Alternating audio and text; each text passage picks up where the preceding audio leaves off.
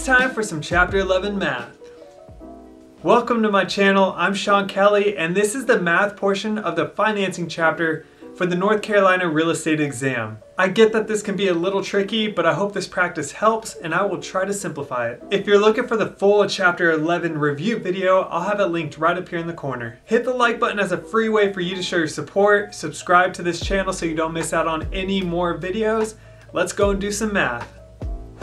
So we are going to get into some very basic concepts and numbers before we actually get into some practice questions. What is the difference between principal and interest? I get that this is an extremely basic question, but it's extremely important. Principal is the amount that is actually borrowed from the lender. Interest is the fee that you pay for borrowing that principal. At the beginning of a 30-year term, your principal payments are very tiny at the beginning and your interest payments are very large. However, your monthly payment is the same throughout that 30-year term.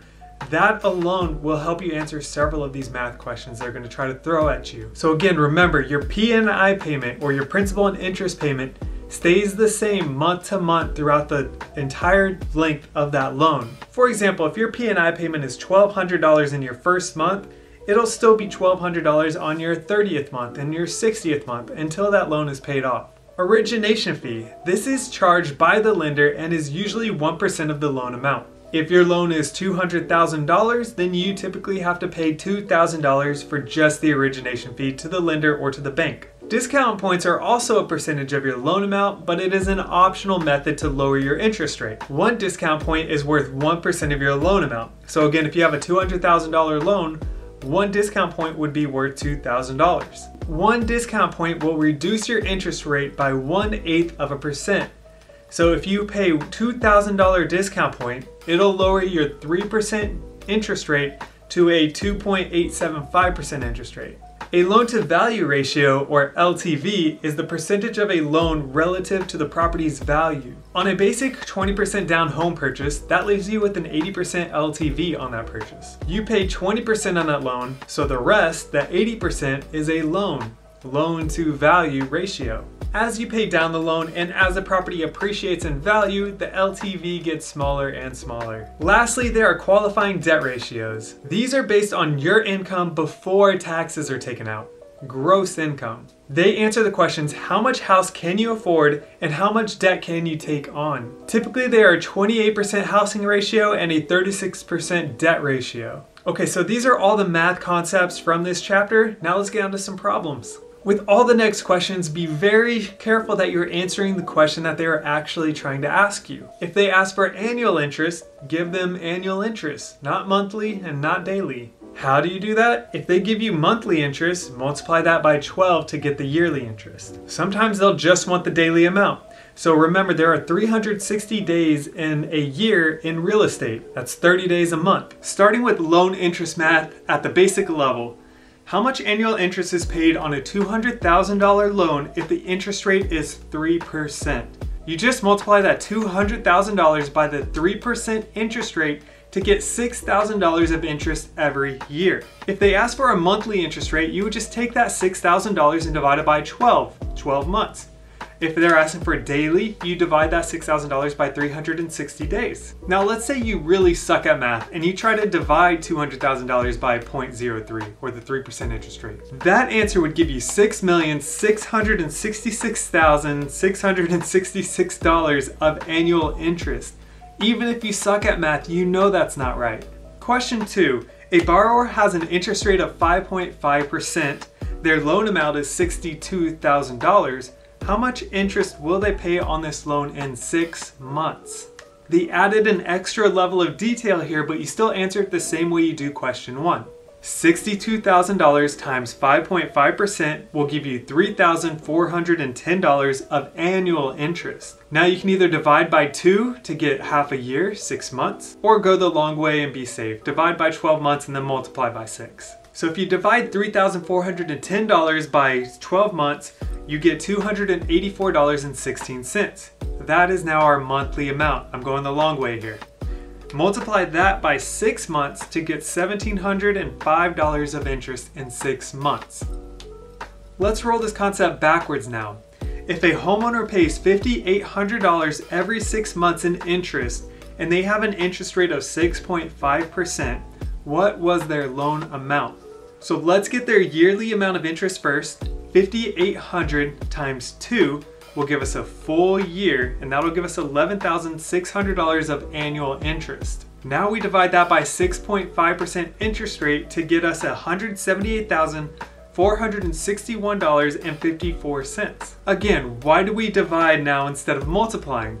Well, if we multiply 11,600 times 6.5%, you'll get $754. Really? Why would someone pay $11,600 on $754 loan? They wouldn't. That answer doesn't make sense. Therefore, our answer is $178,461.54. Now we're going to get into PITI, or principal, interest, taxes, and insurance. In all of the math that we do in all of these chapters, this is the one that will require the most logic. It's less about knowing math and more about knowing what they are actually asking for. If they give you the total of PITI, the principal, interest, taxes, and insurance, but they just want you to tell them what the P is, the principal is, you subtract out the ITI, the interest, taxes, and insurance. So question 1, you bought a home with a loan of $45,300. Monthly P&I will be $7.70 per $1,000 of the loan amount. The annual property taxes are $514.40, and the insurance is $280 per year. What is the total PITI payment? So you really start off easy here. They straight up give you the last T and I here, the taxes and insurance. Your yearly taxes are $514.40. So divide that by 12 to get your monthly amount. That's $42.87. Yearly insurance is $280. They give you that straight up in the question. So now you divide that by 12 to get $23.33. So you now just need to get the P&I. Well, they almost give it to you. P&I is $7.70 per $1,000 of the loan amount. The loan is $45,300, right? Divide that by $1,000 to get 45.3. Then you multiply that by the $7.70 for a $348.81 P&I payment. Now you just add all of these up. 42.87 plus 23.33 plus 348.81 to get a PITI payment of $415.01. It's actually really simple when you put the logic together. It's addition and subtraction, a little bit of division here, and you just add everything up. All right, question 2. Sometimes they'll give you a ton of info, but they really just want a little piece of it. So let's do that here. The P&I is $560 monthly on a 30-year loan at 6% interest. The original loan amount is $60,000. What is the total amount of money paid to the lender? That is both principal and interest. They give it to you. $560 times 360 months is $201,600 total paid to the lender. Then they'll just ask for just the interest paid. So you take that $201,600 of total payments that we just got and subtract out the total loan amount of $60,000. That $60,000 is the principal, so we subtract that out. The interest is what is remaining. Total interest that will be paid to the lender at the end of this whole thing is $141,600. There are so many variations of these problems. The important thing here is to break the problem down until you find the answer they are looking for. It's really not complicated math. We're not dealing with fractions, parentheses, exponents, or geometry here. Just pay attention to what they want. And I don't blame you. They make these things confusing and completely unrealistic. But you just gotta piece it together. Next is the math around how to figure out the loan balance after a payment is made. So the balance of a loan is $53,576. The interest rate is 6% for a 30-year loan. The PITI is $750. Taxes and insurance are $350. What is the loan balance after the next payment? So you subtract out the $350 to just leave the P&I remaining. $750 minus $350 is $400. Now we need to take out the interest. Interest is 6%. So $53,576 times that 6% is $3,214.56.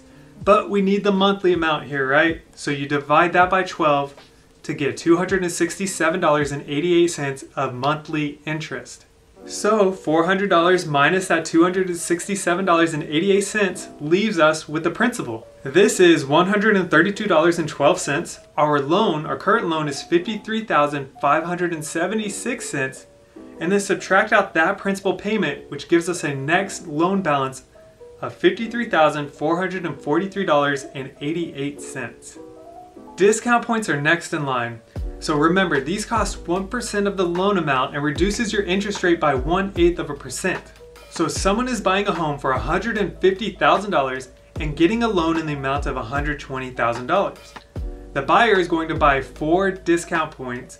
How much money will they need to pay for these discount points at closing? This is actually a really easy question here. $120,000 times 4%, because a discount point is worth 1% of the loan amount. $120,000 times 4% is $4,800 in discount points. Don't make this complicated. If their interest rate was 5% and they bought 4 of these discount points, their new interest rate would be 4.5%. It would drop it by 0.5 percentage because each point drops it by 1/8. So if you have 4, it drops it by 4/8. 4/8 is a half. Now this one is a little fraction based to an extent, but it's simple. Our last subject here will be on qualifying ratios. First, you get the gross monthly income, the income before taxes are taken out and given to the government. They may try to trick you and give you the amount after taxes are taken out, what they have left, but you need the gross monthly income. And then you figure out if it's under the 28% housing ratio or the 36% debt ratio. For debt, you count things like car payments, credit cards, and other loans, but not food, not utilities, and other day-to-day expenses. Question 1. A borrower has gross income of $5,000 per month. Their house payment is $1,200. They have a car bill of $250 and a monthly credit card bill of $200. What are their debt ratios? So you take that $1,200 house payment and divide by $5,000 for the housing ratio. That's 24%. So we are good there. It's under that 28%. Then add all their recurring expenses, $1,200 for that house payment, $250 for the credit card, $200 for their car bill, and then $200 for the credit card. That gives you a total of $1,650, and then you divide that by their income of $5,000. That's 33%. So we are still good. It's under the 36% debt ratio. On the test, they will provide you with different debt ratios and housing ratios if they want it to change.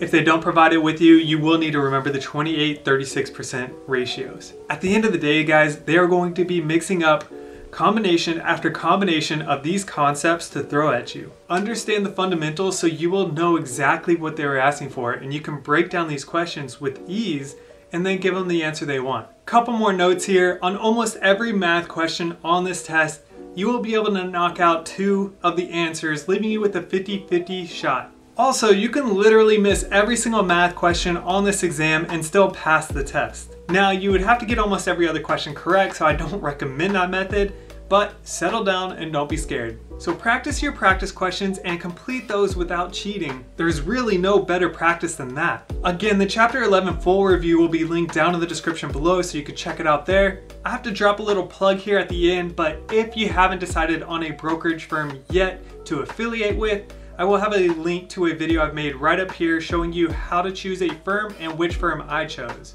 I'm with Keller Williams, and if you decide to join Keller Williams, first do your research, do your interviews. If you still decide to join Keller Williams, I would love it if you put me down as a sponsor during your application. It greatly helps my business. That is, if you decide that Keller Williams is a great fit for you. If you have any questions on that, hit me up in my Facebook Messenger or email that I have linked down below. Thank you so much, everyone. Hit that like button below if this provided any value to you at all. Subscribe to this channel so you don't miss out on any other future videos. I will see you on the next one. Thanks.